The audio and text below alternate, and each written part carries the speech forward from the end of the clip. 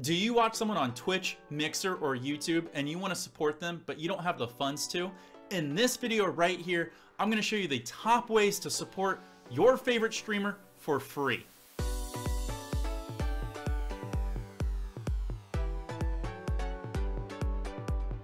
Hey guys, Wall4Games coming at you from my stream support playlist, where we bring streamers, broadcasters, and cammers the tools they need to optimize their online content. If this is your first time here, consider subscribing. I've been streaming on Twitch for 3 years now, and I love doing it. A lot of people bring a lot of smiles to my face, and I bring a lot of smiles to their face every time I broadcast. But within my 3 years, I've noticed a common theme. A lot of people feel bad that they can't support you, whether it be through subscriptions to your channel, or donations to you, or actually buying something through one of your stores, whether it be some art or some swag. And you shouldn't feel bad or deterred from being in that channel. There's a lot of things that you can do for free that make a huge impact on big, medium, and even small streamers. I'm gonna go over all the tips, tricks, and ways that you can make a big impact for your favorite streamer. Let's start right now. When watching one of your favorite streamers, lurking is A-OK. Chatting is better. Participation is king. If you can get your channel community to have a lot of engagement, you're gonna see a lot more solid flow happen within your channel. Now, I know you don't wanna call it lurkers, but if you're a viewer who lurks a lot, try engaging with a few dialogues of chat and move yourself up, because if you want to support that streamer, it's going to make the stream flow a lot better. If you're a chatter, perhaps participate a little bit more in song requests or welcoming new visitors to the channel and answering simple questions that the streamer might miss. And if you're already a mod, do your best to help regulate the channel and keep the flow going. Nothing's harder on a streamer when nothing's happening in the channel.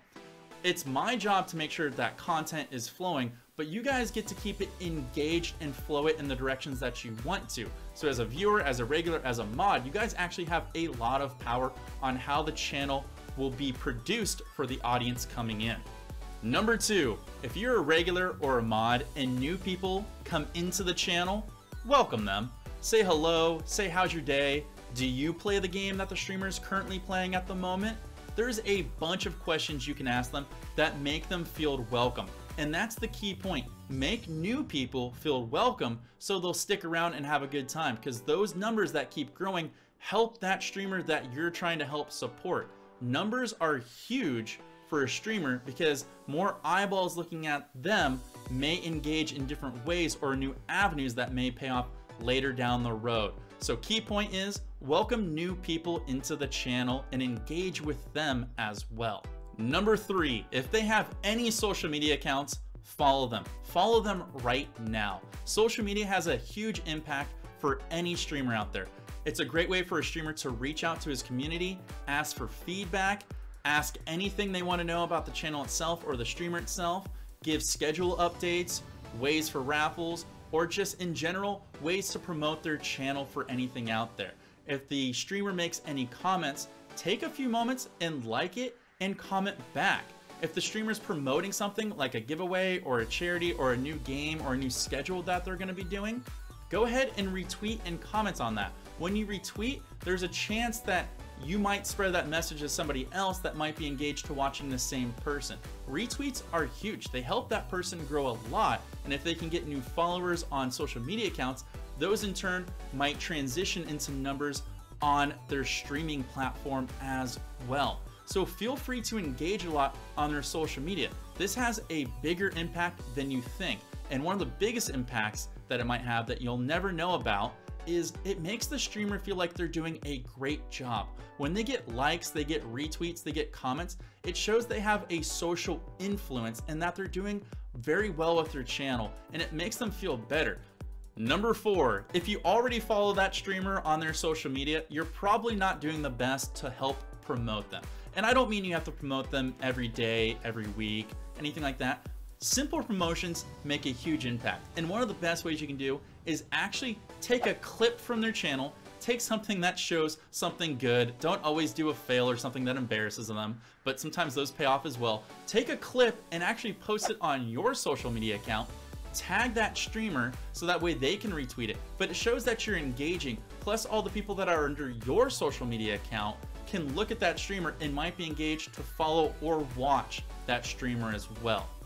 Number 5, don't be afraid to give feedback to the streamer. As a streamer, a lot of us are going to try a bunch of different things to see what sticks for a community or what works best for growth on Twitch, Mixer, or YouTube. And sometimes we don't know what works best within our channel and our community because we don't get any feedback. The only thing we have to go off is statistics and analytics and numbers. But if you let us know what parts of a stream you do enjoy or what parts we can fix, or even better yet, when we're streaming, let us know if we can't or if you can't hear us or the music or something's blurry or underexposed. There's a lot of feedback you can have that'll have an impact on our stream. Don't be afraid to speak up. Just make sure you do it in a polite manner.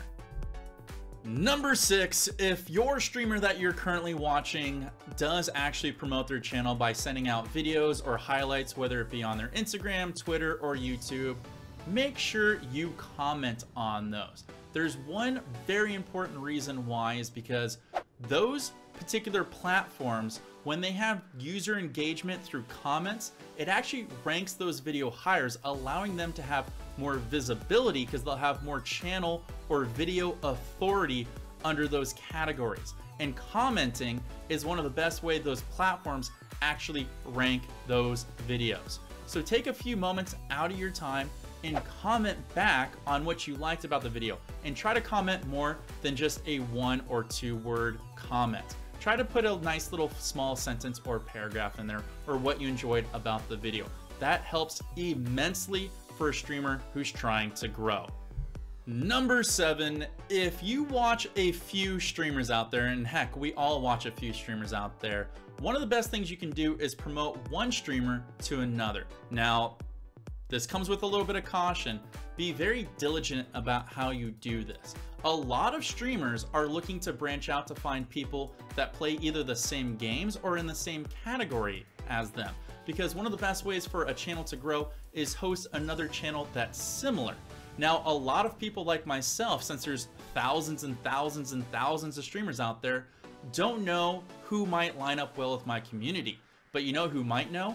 Other people currently in your channel. So don't be afraid to ask, who should I follow, or who should I host, or who should I raid? And if you're a viewer and that person's looking for people, don't be afraid to bring it up. You can bring it up in a whisper, or you can say certain things and then be like, is it okay if I recommend someone? You'd be surprised. But don't do any harmful promoting, if you will. But some of the best people I have ever met on Twitch and YouTube were people that were actually recommended to me, or people that I followed from a host, and now they're actually friends. And so I think this is a huge key point that people should be accepting. Just make sure you do it the correct way without feeling like you're shoving someone into someone's face saying, follow this person, follow this person. Number 8 is one that I personally don't do well, and I'm gonna try to do it better coming up, is make sure you participate in hosts and raids. And if you're currently a streamer, make sure you engage in actually doing hosts and raids to other streamers. It helps bring visibility and channel authority to that streamer and helps out immensely. And it's actually not that much extra work. And when you do go to that channel that you hosted or raided, make sure you engage. It doesn't take a lot of extra participation. I, as a streamer, know when I get raided or hosted, it makes a huge change on the hypeness that's going on in my channel. I get a little more oomph in my stream, and it makes me engaged to talk to the channel that just came into me. And you never know, I might have made a new friend from another streamer or the viewers that came in as well. And you don't have to do too much. Host or raid, say hello, ask a few simple questions, and you don't have to stick around that long. As a streamer, I understand if you finish streaming, you probably just came off doing 2, 3, 4, 5, 6 hours of streaming and you're tired. So it's okay if you can only be in there for 10 or 15 minutes. Any time that you can give to another channel is gratefully thanked. And I mean that from the bottom of my heart, from anybody out there that has hosted or rated me. But let's move on to our last and final point. If you're a streamer, you probably get hosted at one point in your life, or you get rated at one point in your life. It may even happen multiple times per stream. One of the things that people don't take advantage of is shouting out the person that's hosting or rating them. And a lot of people do this wrong. It's not good to just put exclamation point shout out and it just says the user's name and the last game they played, and that's it, and you move on. If you know something about the streamer that hosted or rated you, be educated about that person. Talk about what that person streams, how they're different than all the other people that currently stream the game.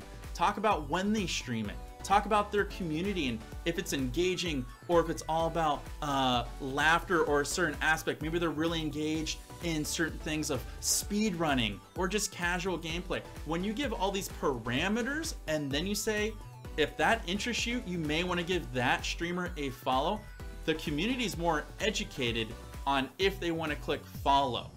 And that will make a huge impact. So get educated about the people that host and raid you rather than just saying go follow, because nobody really just goes follow if you say go follow. But if you say, hey, thanks for the host, if you guys don't know, XYZ plays Super Mario Maker. They make the best levels if you're looking for time trials. If you want to get to the end of the level within 10, 20, 40 seconds and you love the rush of getting through all the Koopas, you might want to follow his channel because he makes some of the best levels out there. Go ahead and give that guy a nice follow. When you give them an educated reason and you talk about them in certain aspects that's going to make your audience engaged to actually follow that if they're inclined, boom, you help them out. I want to give out one more bonus tip that you can use to help a streamer that you want to support. If that streamer's on Twitch, you can get free bits to help support that streamer. All you need to do is click on the Get Bits icon. If you're not sure how to do that, I'm going to put a card up here of another video that I made in the past that'll help you walk you through the process. But basically, you just watch a couple of ads. Depending on which ad you watch and your engagement in it, you'll get somewhere from a couple of bits to a handful of bits. And you can use these bits to donate to the actual streamer that you're watching or a few different streamers depending on how you want to spread the wealth. And this has a big impact for the streamer. Believe it or not, if you can get 10 bits from 10 streamers per stream and you stream 30 times in a month, which is pretty average for a lot of people out there, that's going to equate to $30 by the end of the month. And you can use that money to reinvest into your stream. You can buy new streaming equipment like cameras, microphones, cables, controllers, things like that. Or you can invest it into video games to create more content for your stream. And you can keep letting this snowball, and it's all free. So go ahead and check out that link I put up there. It helps a streamer out immensely. Hey guys, thanks for taking the time to watch this video. I appreciate it because I like to help support streamers whenever I can, whether they're small, medium, or large.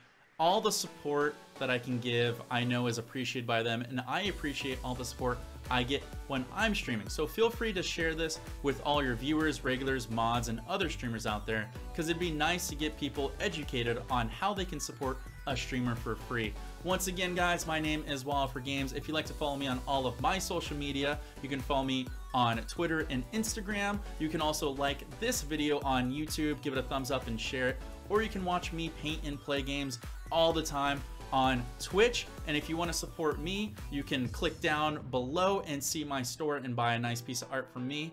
I will see you guys all next time in the next stream support video. Have a good one and take care. Peace.